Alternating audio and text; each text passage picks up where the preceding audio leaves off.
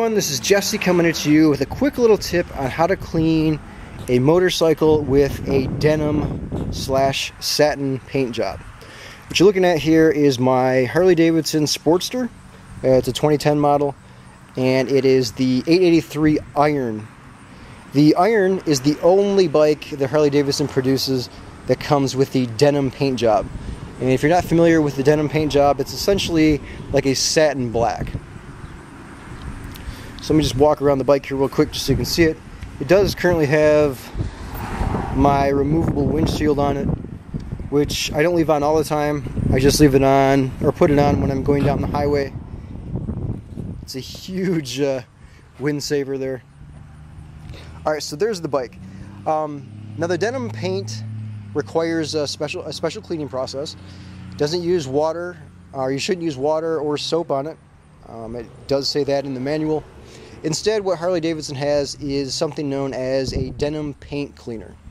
And it's essentially in a small little spray bottle. And it ranges anywhere from about $6 to $8. And you can pick that up at any Harley Davidson dealer. However, never mind the traffic that's driving by. The dealership that I actually bought my bike at, they gave me a pretty cool tip. What they said is that they clean all their denim bikes with Windex. And Windex, and I don't know if you can see the price tag on this, but this says $308. So this is at least half, if not more so, the cost of the denim paint cleaner that you can get at Harley Davidson. And you can essentially use this to clean your bike, and that's what I do every time I clean it. So how do you do this?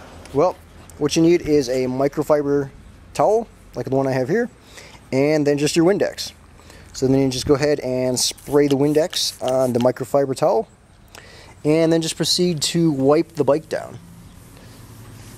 And it will clean off any and all dirt. And it essentially, the Windex essentially just sort of evaporates off from the bike itself.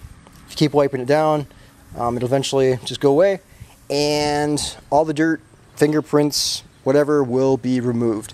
That's one thing bad about the denim paint job here, is that any sort of dirt or oil from your fingers or anything like that, if it gets on the bike or on that paint, it'll really show up.